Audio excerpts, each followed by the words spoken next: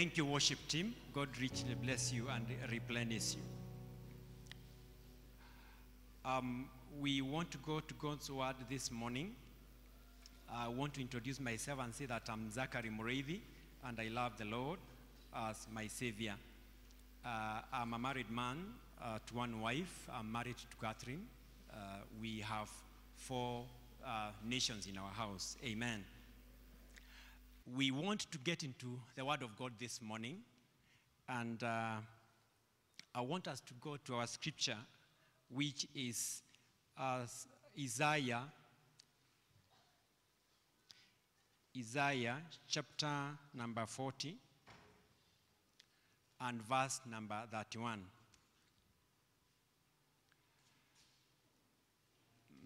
It says, "But those who wait for the Lord, who expect, look for, and hope in, will gain strength and renew their power. They will lift up their wings and rise up close to God. Like eagles rising towards the sun, they will run and not become weary. They will walk and not grow tired." Okay. This is amplified version, and it has a lot of explanation. But that is the word for this year for Deliverance Church Ministry worldwide, that those that hope in the Lord. And as we look at that scripture this morning or this afternoon, I want us to share together the power in the Word of God. I want us to share together the power in the Word of God. Now, when you look at that scripture, it is talking about those who wait upon the Lord. And the reason why I've specifically chosen Amplified Version is because it goes beyond to say those who look for, those who hope for. Maybe we can return the scripture briefly, the first part. It is talking about those hoping in the Lord, who expect, look for, or who hope in Him. I specifically want to rain on the word hope. When I look at what God is saying through Prophet Isaiah, I am seeing a scenario whereby you are expected to mount up. And our general overseer has spoken to us in the Deliverance Church Ministry, and he has said, this is the year of mounting up. But going back to the word hope, is before you mount up, because when I look at the word mounting up, I'm seeing like kwenda hewani. So before uende hewani, you need some power. Bwana Yesu asifiwe. See, before you get into the air, you need something to lift you up. So when I look at that word, I see a hope, and to me, hope is like the powering element of you mounting up. That God is saying, when people hope in me, their hope will lift them up. And lifting up is not an easy thing. And this year, we are going to mount up. And it has been said, and we have received the word. Bwana Yesu asifiwe. So the hope is what is the fueling power. The hope in the Lord. Regardless of your circumstances, regardless of your situations, when you look at the hope and you hope in the Lord, then you definitely are going to mount up. Bwana Yesu asifiwe. I also looked at a scenario of an aeroplane. All of us have seen an aeroplane. Even if it's not at a close range, you have seen them moving within the skies. And when before an aeroplane goes up, and it becomes like horizontal. Is this horizontal or vertical? Horizontal. Yeah, you know, like it is lying flat on the air. It has a moment of taking up. And it goes on a tarmac like a vehicle. But it goes at such a speed that at some point, it leaves the tarmac and it gets into the air. Bwana Yesu asifiwe. And when God is telling us to mount up, I want you to take yourself in a position of an aeroplane that needs to leave the tarmac and get into the air. And you can all attest to me, maybe those who have been in the airport, there is such a noise. There is such commotion to the people outside. The people inside are comfortable. They have no issue. But the people outside, they can tell that there is something happening. A lot of noise. A lot of force. Why? Because the many tons being carried by this plane, they have to get into the air. And there are no two ways. Bwana Yesu asifiwe. So God is saying that this year of 2021, we are going to mount up. You may ask yourself how, but if a plane which carries like 100 tons is able to mount up into the air, why not you? Bwana Yesu asifiwe. So there are no two ways we are going to mount up. And that is why today we want to look at the power in the Word of God. And as we make reference to this word, we are going to look at many other words which God has given to us, either at our personal closet or through servants of God. But in the big picture, in our ministry, Deliverance Church Ministry, and I know even other ministries of the word, I want us to hinge on that word. And we see, what does God say when he says that we are going to mount up? I know we are coming from an year which was very dramatic.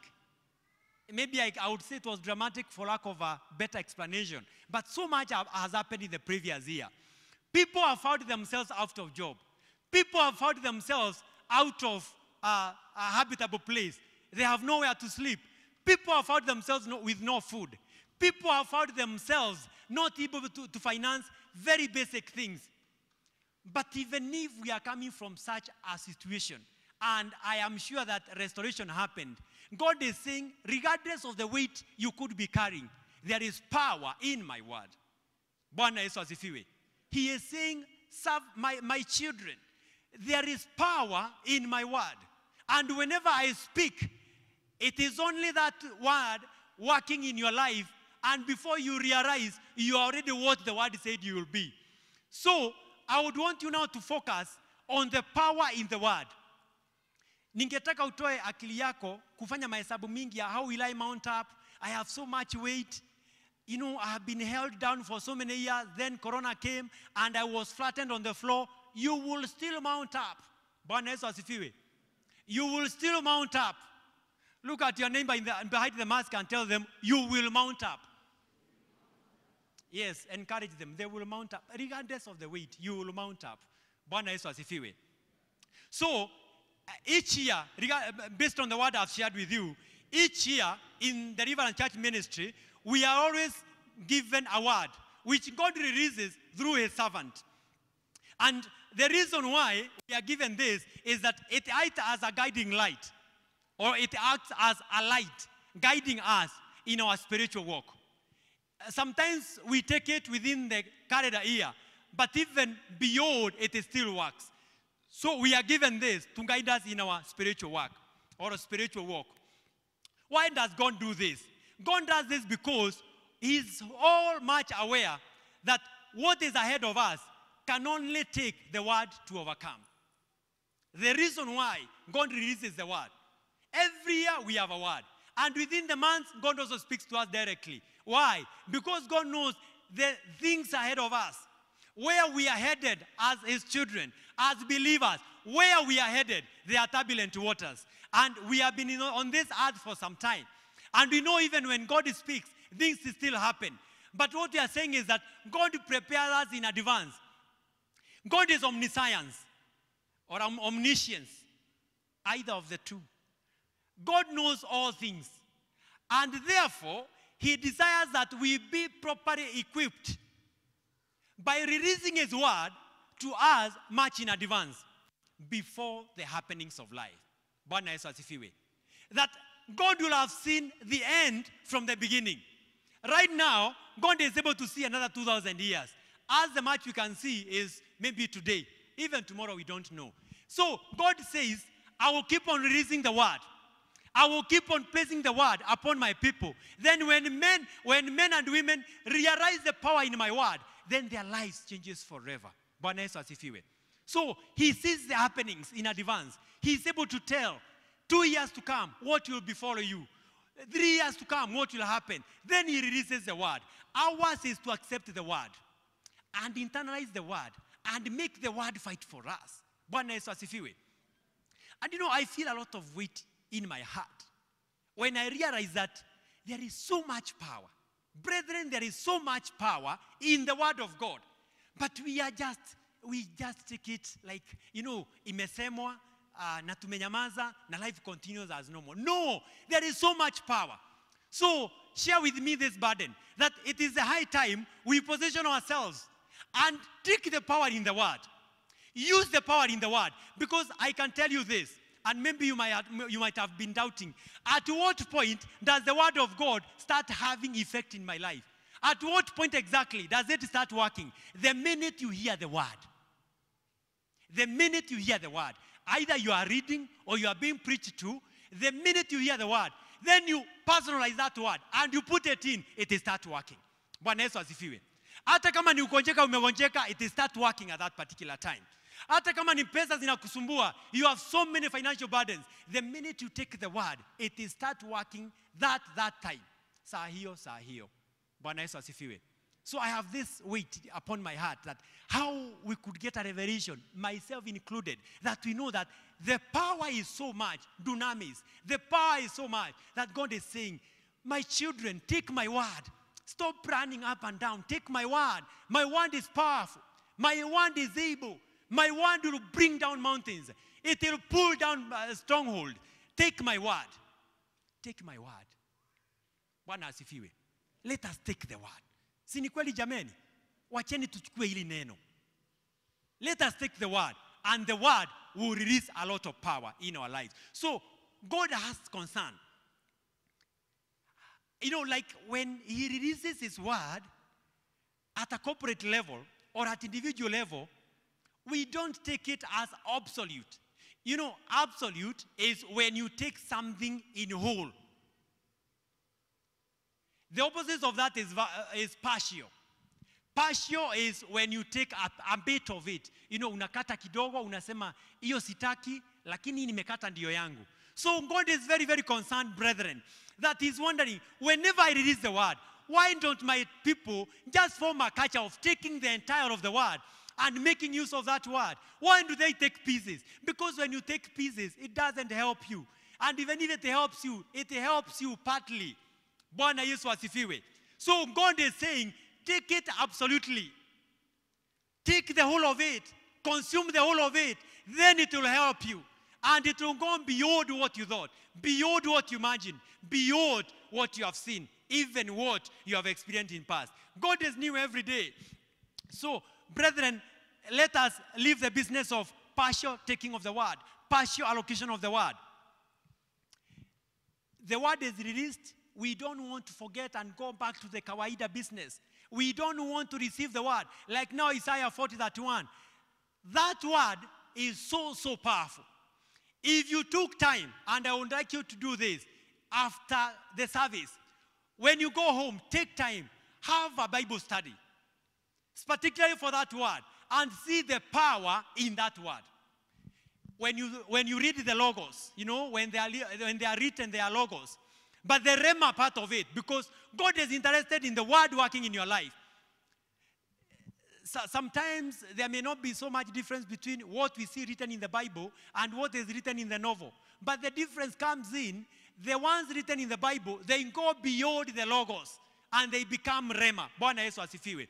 And that is where now the difference comes in, the power of God at work in our lives.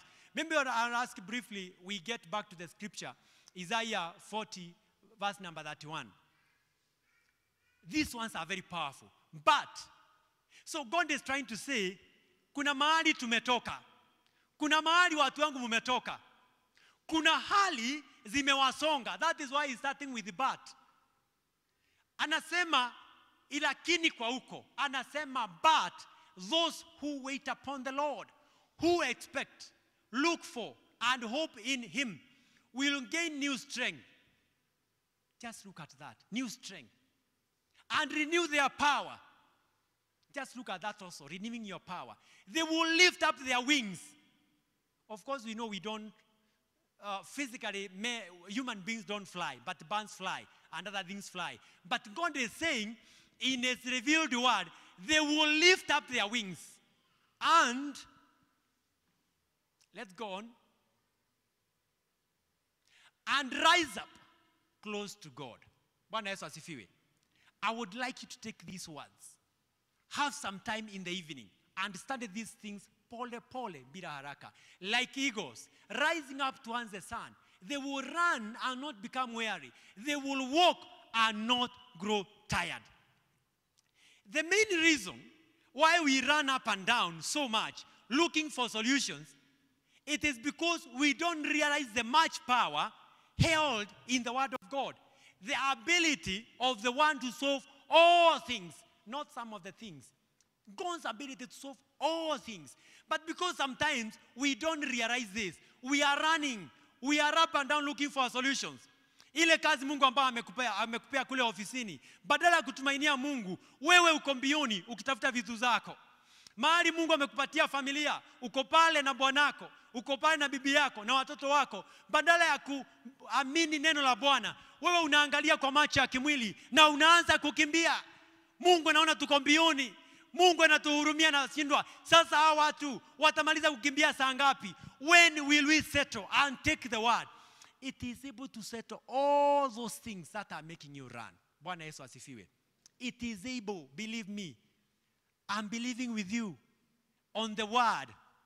It will settle all things, the ones that are making you run up and down. So it is God's desire that we don't run up and down so much. His word is holistic. Just as I have said that the word of God should be taken absolutely, the whole of it. So I'm saying that it is holistic. It addresses in entirety. Inafanya kila kitu. Kama ni magonjwa, inaponya kila kitu.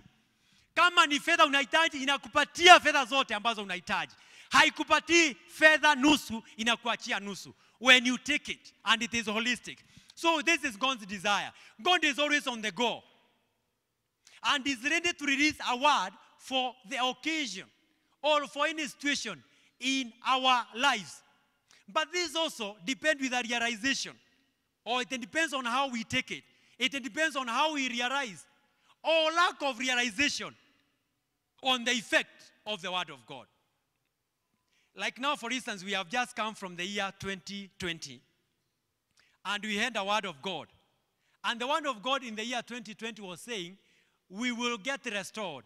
And restoration will not just happen, but it will be restored until it will be seen by people.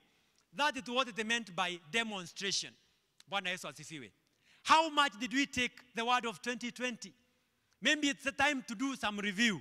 But God said we will be restored. Personally, I believe I've been restored. Personally, I believe it can even be seen. I don't know about you. But God is asking us, how did we take 2020?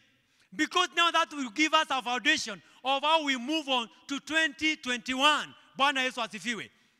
If you review 2020 and you see it is not aligning with what I'm saying here, then you need to revise that.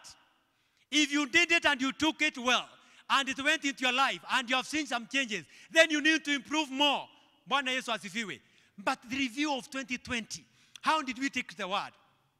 Na najua hata saizi nikihubiri unajiita mkutano pole pole, unajiuliza, how did I take the word? Did I just listen to the word at the beginning of 2020? And then I just went back to the normal business. But then God is saying, if you review and see how you handled it, those who did not do according to the word, then you need to change the direction. Those who took the word and ran with it, and they can say, indeed, I have seen God. Then it is your time to take this now and get into a higher level. Bwana Yesu asifiwe. So, when we look around the world, and I shared this briefly when we were starting, is that we see God releasing various words in different ministries. And it doesn't mean that God has different agendas. God has one agenda for the body of Christ. But the reason why he releases all those ones in different ministries, which God has put within the body of Christ, it is for the purposes of showing us that he thinks about us. He cares about us. He is ready to guide us in our walk. That is why he releases the word, so that we can conquer the future. We can conquer the unseen, so that we can bring down all the forces and the powers of darkness. Bwana Yesu asifiwe. So when the word is pronounced at our closet, or either in a plenary place like this, It would just look like written word. But when we internalize, it makes all the difference. God wants us to realize the life in the word. The word carries life. And when the word carries life, that means power. Because life is power. And death is the opposite of it. So God wants us to realize that there is a lot of life in the word. And the reason why he doesn't generalize the word. When we are given this word like now, 2021, we are told that this is the year of mounting up. All of us here, we are so many of us here. When I look down here and up there, we are so many. But do you know what? The mounting up to each and every one of us is personal. The way you will mount up is not the way your neighbor will mount up. Bwana Yesu asifiwe. And that is why God releases words to various places, in various ministries, so that God can show people, I am ready to guide you. But you have a personal responsibility of taking the word and personalizing it. Why do I say this? You will find some people mounted up by the end of the year, and some did not mount up. Why? Because mounting up is not general. You need to personalize it.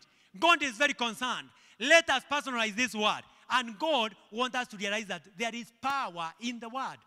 Let us look at John 10:10. There is life and power in the word. And it is actual life. The thief comes only in order to steal, kill, and destroy. I came that they may have and enjoy life and have it in abundance to the full till it overflows. Bwana Yesu asifiwe. There is power in the word. The power in the word brings life, as you can see in John 10:10. So this is what God wants us to get revelation about. And as I am here, I'm asking God, oh God, give me a revelation. Give me a realization to realize the power in your word. Jesus is telling us that I have done away with the stealing, killing, destroying. I have brought life. Life in the word. The power in the word of God. Bwana Yesu asifiwe. So the word is regenerating. Its purpose is to assure that there is continuity even where things seem non-existent. This is the power in the word. Even when you see, like, even after the word has been released to you, and you have received the word of mounting up, maybe probably by June, July, you cannot see any single sign that there is mounting up. Brethren, I want to tell you, God wants us to realize that the word is regenerating. Regenerating is whereby things are happening. Even when you cannot see anything in the physical, even when things are non-existent, just know that His word is reactivated. His word is working every day. And even if you can't see anything in the physical, it will come to be. Bwana Yesu asifiwe. In the book of Isaiah, chapter number 55, verse number 10 and 11. Brethren, the word is working, whether you can see it physically or not physically. The word is at work. For as the rain and snow come down from the heaven and do not return there without watering the earth, making it bear and sprout, and providing seed to the sower and bread to the eater, so will be my word, which goes out of my mouth. It will not return to me void. It says useless, without result, without accomplishing what I desire, and without succeeding in the matter for which I sent it. Brethren, the word is at work, and it is active. And God is saying, the word will return to him after it has accomplished the result. When God says that I'm giving the word for the year, it means that even if you are in November and you cannot see any evidence, God is saying the word by the close of 31st of December this year, the word will have returned to him with the result upon your life. Bwana Yesu asifiwe. And he's saying, I am God, and I release the word for this particular purpose. The word is at work. Tuchukue hili neno na tusikalifanye maandishi tu ya kawaida. The word is at work, and it is changing our lives and our generations forever. Job 14, verse number 7 up to 9. The word is at work. Even when things are looking dead, the word is at work. For there is hope for a tree. If it is cut down, that it will sprout again. I'm sure all of you can picture that now. A tree has been cut down, and even at some point, it has even been overshadowed by soil. maybe there is erosion, and the stump goes below the soil, and that the shoot of it will not cease to fail. But there is no such hope for man. Though its roots grow old in the earth, and its stump dies in the dry soil, yet at the scent of water. Sasa hili ni neno la Mungu. Linalinganishwa na, kama kunusa maji. At the scent of water, the stump of the tree will flourish and bring forth sprigs and shoots like a seedling. Bwana Yesu asifiwe. Though you cannot see any sign, though you cannot hear anything, God is saying, at the scent of my word, every situation in your life, it aligns and the result will be seen. Bwana Yesu asifiwe. So let us take this word. The work of the word. It's not seasonal, but it is continual.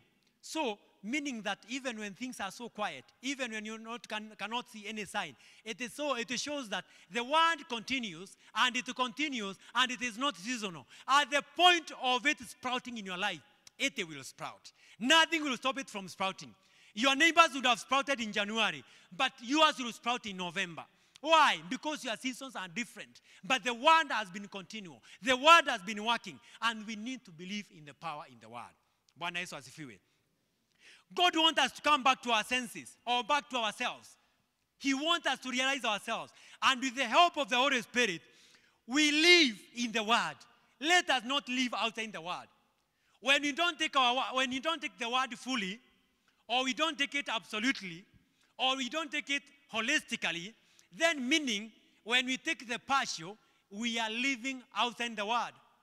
We are living outside the borders of the word. But God's plan is we are inside the word. So he's saying, by the help of his Holy Spirit, we come back to our senses. We come back to ourselves and live within the word. Bwana Yesu asifiwe. God is sympathetic. As I felt in the spirit when I was preparing this message, God is very, very sympathetic. And mostly he's sympathetic with the believers. He's not even very sympathetic with the outside world, but he has a plan for them. But God is sympathetic. Why? God is saying, he has seen us run so much, we look so much worn out, yet we have word to run into. And the one he has given us is waiting for us. The options we have run out to, the options we have run out to take, they are not availing anything. They are not giving us any result. So God is asking, why wouldn't you take my word? Why are you leaving the word and going to options that are leaving you worse off? Bwana asifiwe wapendwa.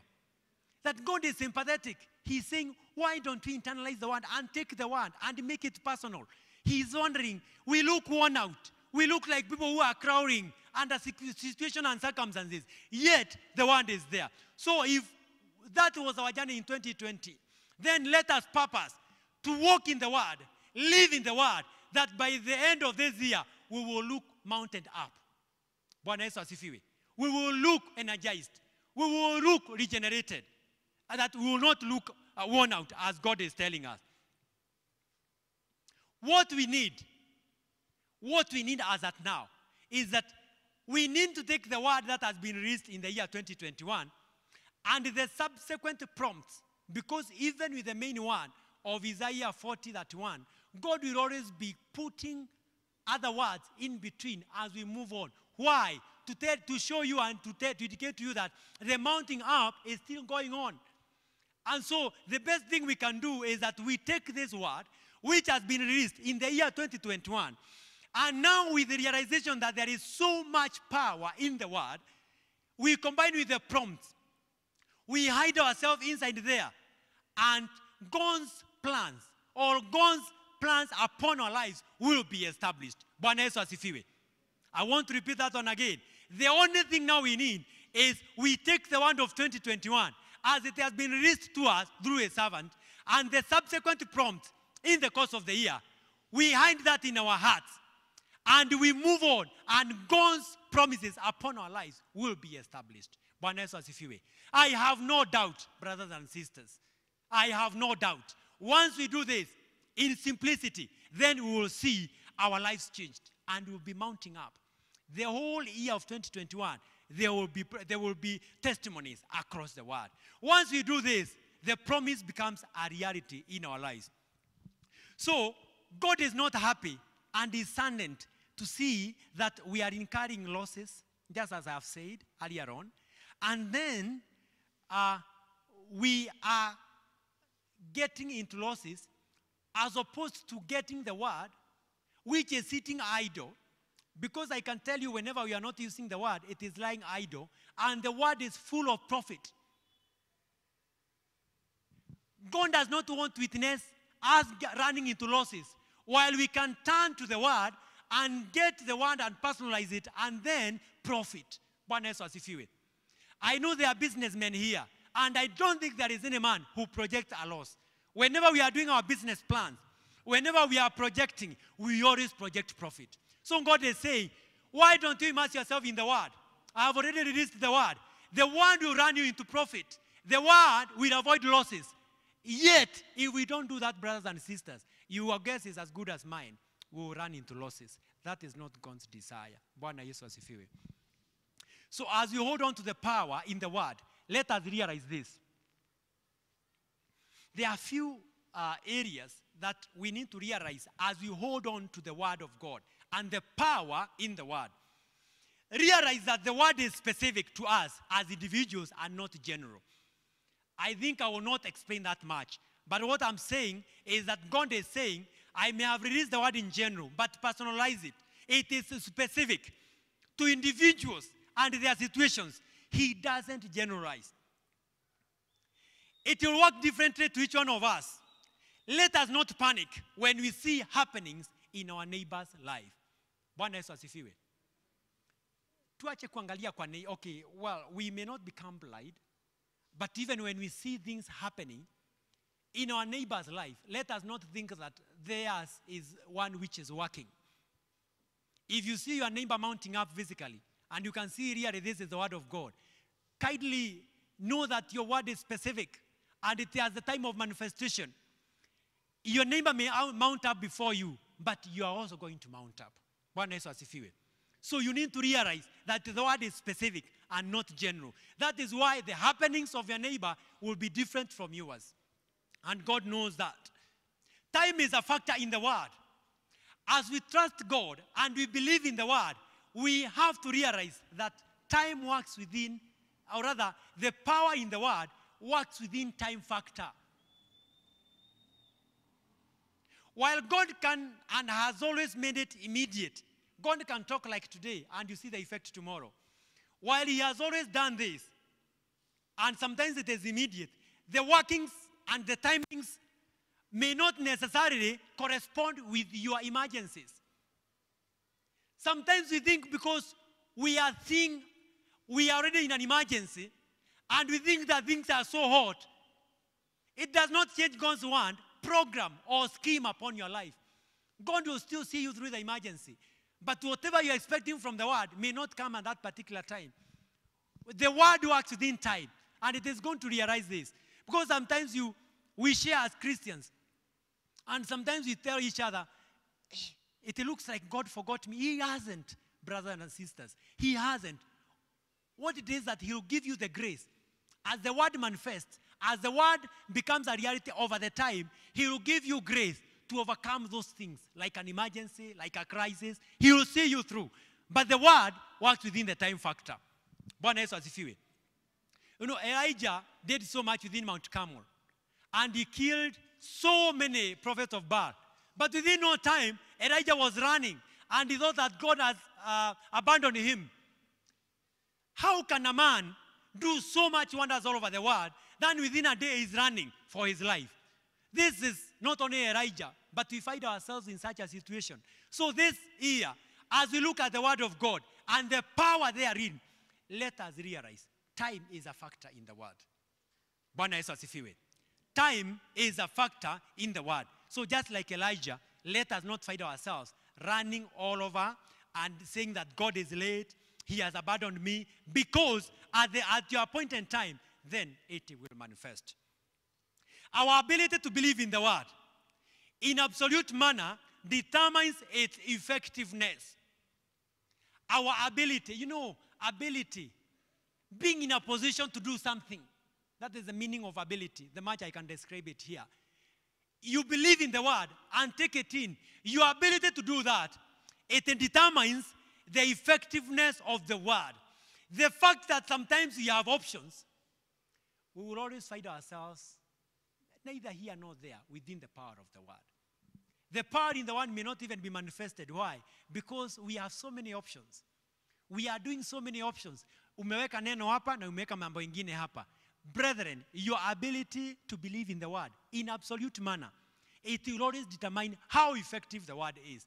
Maybe even sometimes why we will see our mounting up is not happening earlier as expected is because you have other options. God will leave you to the options, and then he'll pull back his word and let you, first of all, try the options. Bwana Yesu asifiwe. Si tunaelewana? Kwamba when you take the word, the whole of it, and immerse yourself in it. Your ability to believe in the word, then the word will start working. The options will be a hindrance to what you are doing.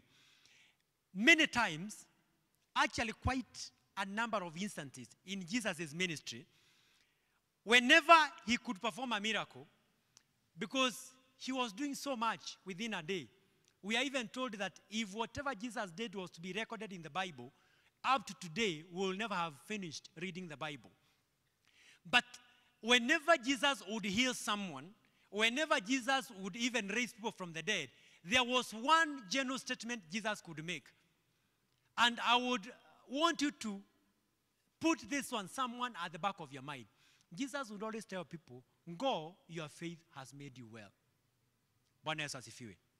Meaning, those people, even before they came to Jesus to ask for whatever help, they had already believed in the power in the word. They were just wanting now to come because they know this is the Son of God, so that the word may be activated. But he would tell them, go, your faith has made you well. And as we look at the word of God in the year 2021, both the word released to us by our Father Bishop, General Overseer, and the many other words that you receive from God through inspiration, and even from servants of God here, let us take that word. Let us take it absolutely. Let us take it holistically. And I can tell you this, the minute you take that, you internalize this, Jesus will tell you, go, your faith has made you well. Father, in Jesus' name, we thank you because of your word. We honor you, Lord. We are here and in admission that, Lord, we are human beings in a human nature. But you sent your Son to come and bring salvation upon us and our lives, our generations to come. And Lord, we are admitting this morning that many times you have released the word. Your Son has given us salvation. You have given us the one to run every day, every second, every moment. But Lord, we are accepting that we are sinners. Whenever you release the word, we fail to realize the power in the word, and we are running up and down. Lord, we are people who are looking worn out. We are people who are looking confused. Why? Because you have released the word. Not 1 year, not 2 years, but you have failed to release to receive the word. And because you have failed to receive the word, the power therein has not worked in our lives. The year which has just ended, year 2020, you spoke to us about restoration, which will not only happen, but it will be demonstrated. This year you have given us the word. Oh God, we are before you this afternoon.